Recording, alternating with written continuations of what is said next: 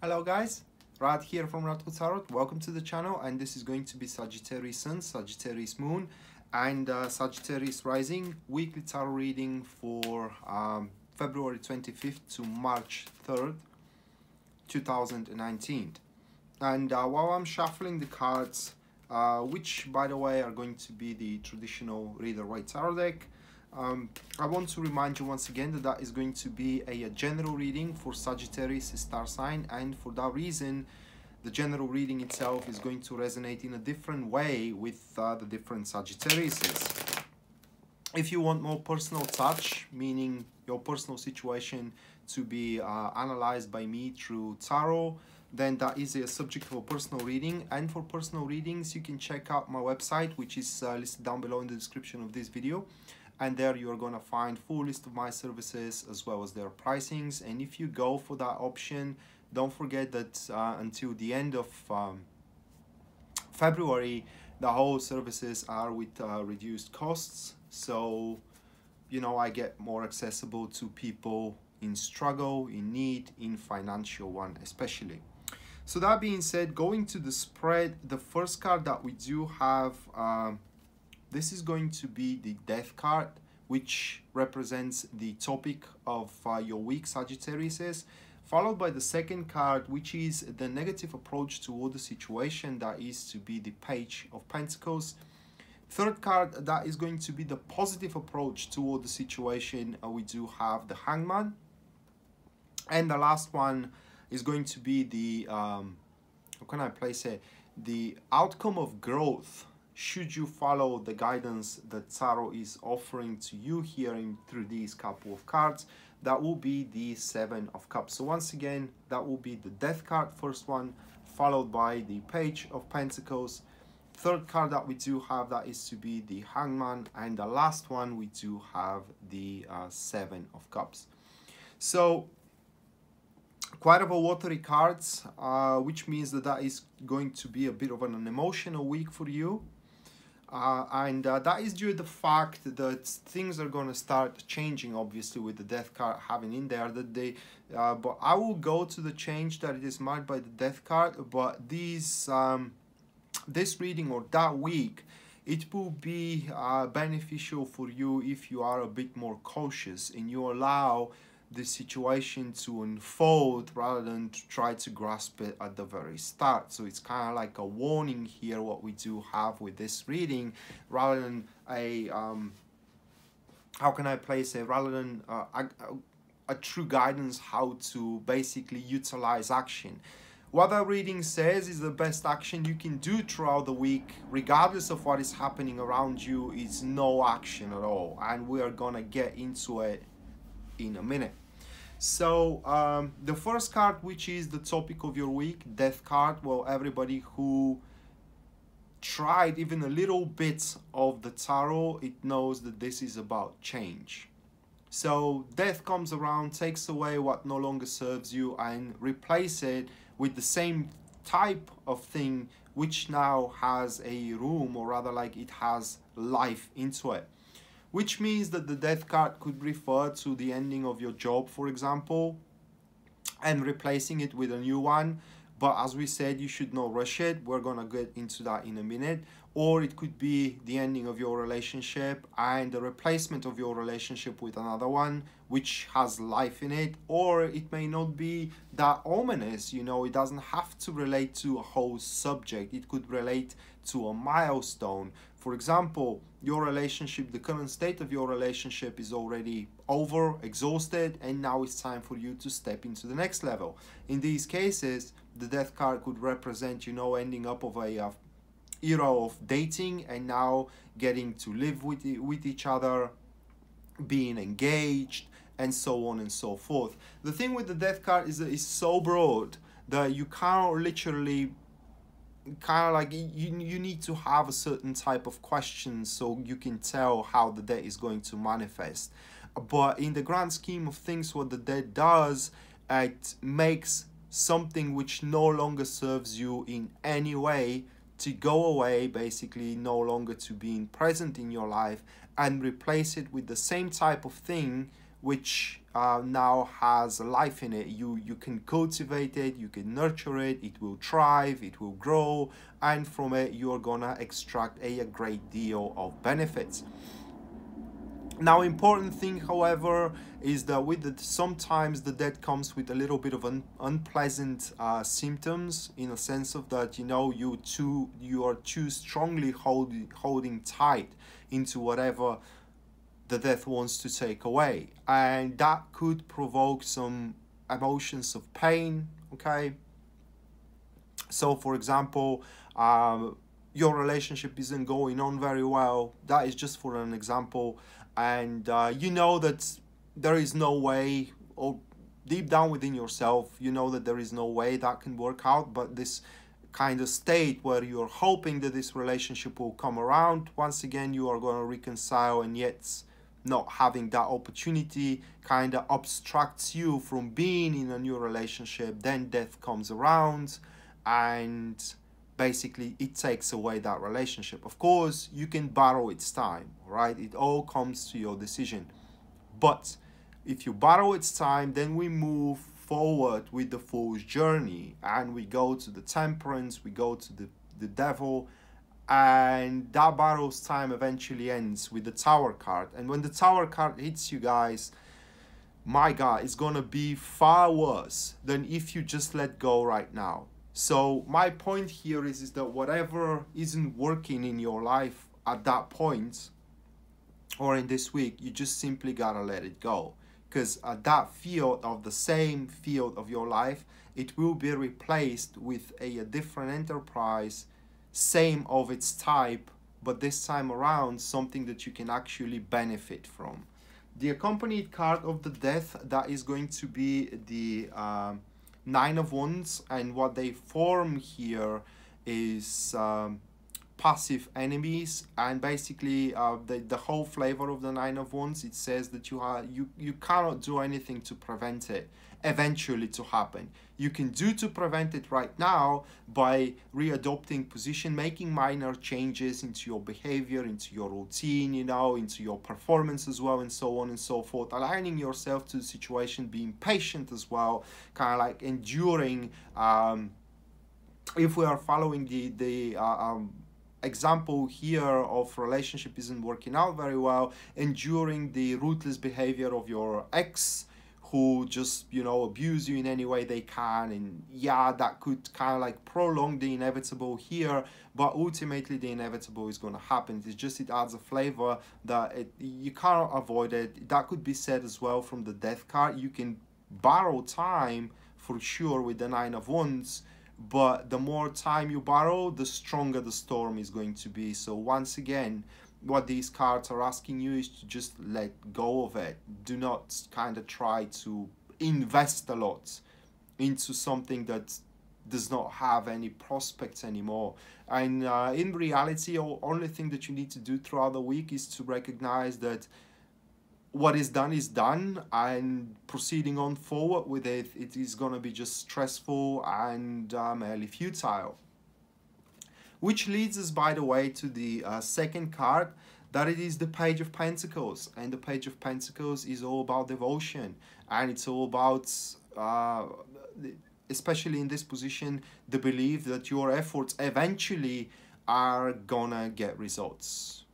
You know, recently I had a reading with a client of mine. I'm not gonna say the name, I'm not gonna say this. Well, the situation was basically that simply things aren't working out with a suitor of theirs, you know, and that was the thing. I mean, people don't change, okay? This is if we follow the example of a relationship. People don't change, no matter how you invest in it, no matter how big devotion you throw into it. I mean, it's, if they haven't changed until now, through the process from the start of you throwing into all that devotion in it, they ain't gonna change at all. So in that case, this card really throws into you the question: does the efforts really justifies the results? Is it worth borrowing time upon something? And are you not throwing personal means and kind of like personal resources, not just money, but I'm talking also about time, nerves as well, because for sure one poignant situation can scrape down your nerves, and so on and so forth, into nothing but a plight.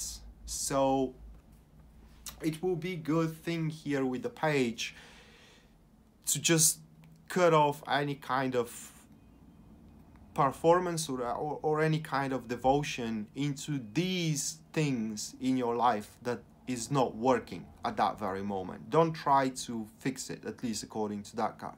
Just wait and see what is going to happen. And if that person, if we're following the example, loves you as much as they claim, they will do what is necessary to make the things work.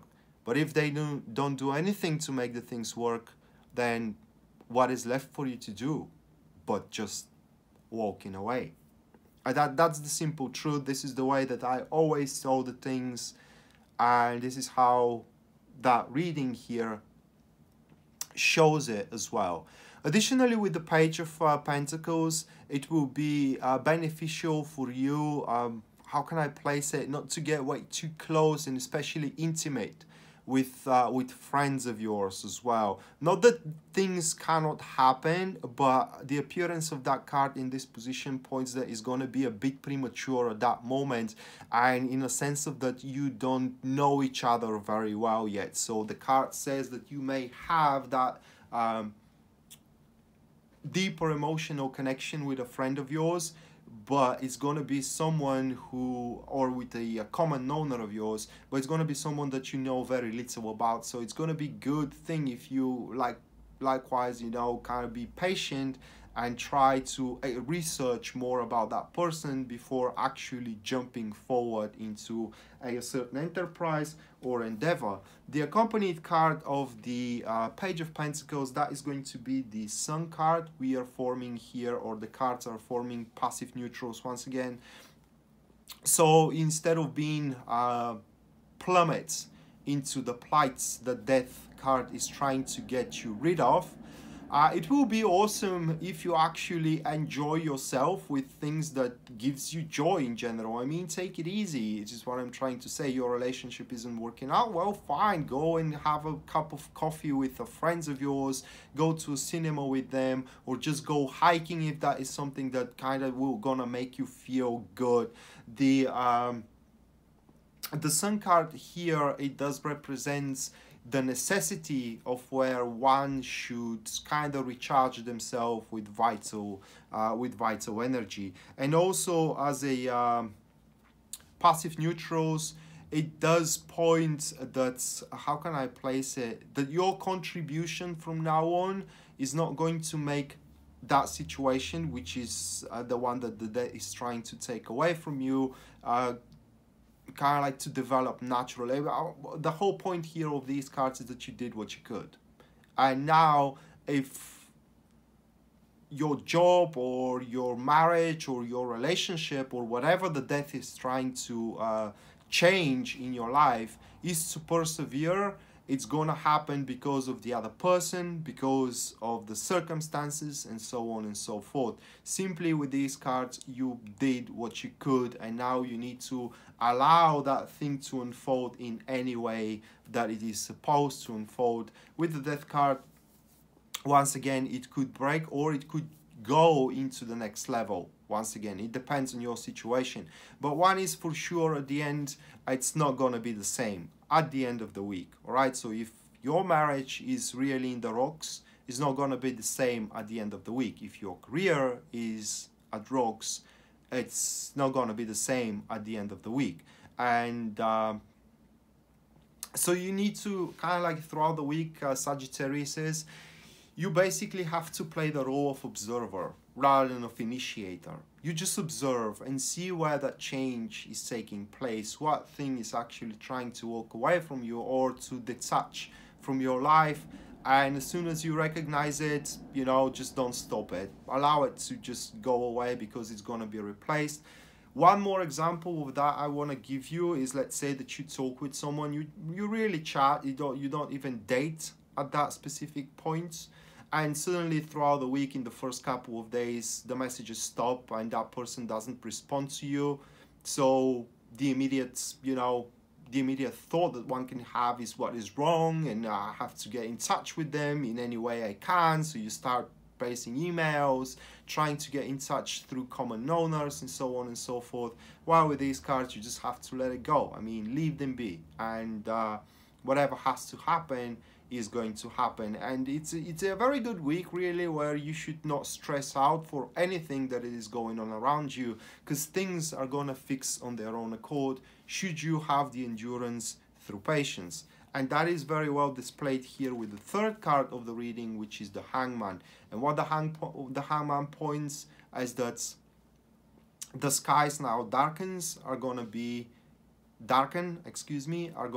put into light again. But in order that to happen, only thing you gotta do is just wait.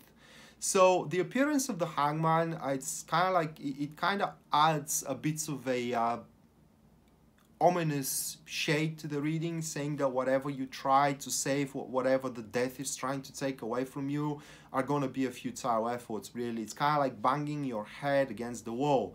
So instead, especially if that thing which is walking away from you, it's rather poignant and you really kind of like counted on it so much, then what you need to do by spending time with yourself and not doing anything to prevent it is to look at the world from a different perspective, just like the man is doing here, hanging upside down from the tree, seeing the world upside down. In other words, obtaining a different perspective. Through that perspective, that will be some sort of a test from the fate for you to see that this ain't the end of the world. And actually, as the things are bad right now, this is just a down that you are in. But after one down, an up is following immediately. So things are going to improve. And once again, only thing that you gotta do here, guys, it's just wait. But I will get back into the death card just so I can make my points a little bit clearer here. So what we do have with the death card is an emperor died by the death. You know, the death comes and takes away the emperor, but the empire stays. I mean, another emperor here, it's taking the place of the old one. So if your relationship is to walk away on you, well, then another one is going to replace it. That's my point. If your career is to walk away on you, another one is going to replace it. When in the near future, I could say, but maybe not in this specific week. So it's not going to be a quick substitution. You will need to give it time to kind of like develop the new situation to develop, and this is going to be the test that you need to do. With the Hangman, it's most likely the new enterprise is going to find you on its own accord. I mean, the Hangman says that the problems that you're experiencing through the death card are literally going to solve themselves on their own accord through your patience. And basically it is that, it's just be calm and don't initiate in anything that can change in any way your environment. Just let it develop on its own. And the accompanied card here, this is going to be the 7 of Wands. So what we have are passive enemies, and basically these cards call for resignation. Just be humble about it. Just resign that it is what it is, and whatever is supposed to happen, it's going to happen. Now, you probably know, especially those who kind of like be in a reading with me, that I say that almost nothing is carved in stones. While although as this is true, and you have you pretty much forge your faith, the circumstances are rather forged. How you're gonna take on are kind of like carved in stones. How you're gonna take on them will define your next circumstances. So what my point here is that how you're going to take on these circumstances will carve in stones your next circumstances, all right? But you always have a right to choose. So something that happened in the recent past defined that. It is what I'm pointing, defined what this reading is telling here. And now you need to allow the time, the new circumstances to develop, and then think of how you are to act. Don't try to fix what happened in the past. That's my point. And the last card that we do have, this is going to be the Seven of Cups, the outcome of growth. Should you follow the advice of Tarot, and the very least with this card, Sagittarius, is you are going to become much more emotionally balanced. Things that created you pain beforehand of the end of the week are no longer going to kind of like touch you emotionally. Furthermore, big illusions that you had are going to be blown away, and you will no longer deceive yourself with what could happen and how could happen. You will very well know what awaits you in the near future, and with this card it is likely that you're going to take the right kind of like measures, or rather like the right mindset in order to tackle with it and to be the most prosperable as possible. Basically, what you are going to become here is being grounded, not believing into celluloid expectations, celluloid statements, and daydreaming as well. So that will no longer be in your environment. Basically, with this card, what the card says is that through this process, you will sober yourself for your situation or situations, for your career or for your relationship as well. And the accompanied card, that is the Three of Swords. So the Three of Cups, excuse me. So with the Three of Cups here, how can I place it?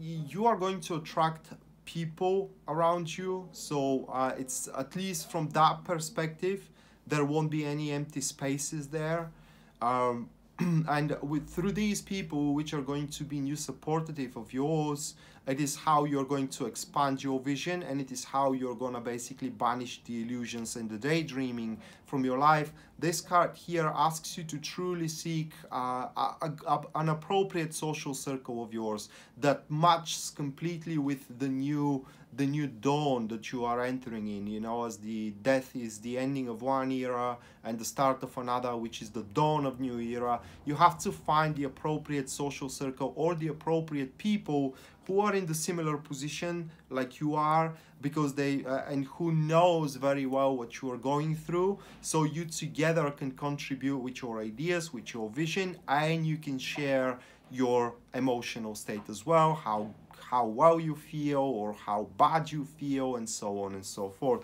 So just to summarize that, guys, I do apologize for taking a little bit of an ominous approach toward the reading, but the reading can be very, very positive. Like I said at the start, that could refer to ending of an era of the current milestone in your relationship, where you're jumping into a further milestone, into a upper milestone of the relationship, which could be out from dating, you know, to a marriage, and to kind of like or to live together. Or it could be as well a sign of promotion, which is going to be a reassignment here. You're not going to be in the same department, but it's going to be a promotion nonetheless. So in that case, you should not struggle against it. That is the thing. So if your partner proposes you with a ring, you know, just according to these cards, just accept it. Okay, I mean, if you don't accept it, why you are together even? That's the thing. So it will be one way or another. One or you Sagittarius are gonna sober yourself for how you stand, where you stand, and what no longer serves you anything, so you can detach yourself from it, so you can cut the dead weight and proceed on forward with in the future with much more room for substantial things to take place in it and to grow. So that being said, guys, this was your weekly tarot reading for February 25th to March 3rd, 2019. I hope you enjoyed it and you liked it. And once again, that was a general reading for Sagittarius star sign. And for that reason, the reading is going to resonate in a different way and in a different level with different Sagittariuses. Now, if you want more personal touch on your situation, meaning that to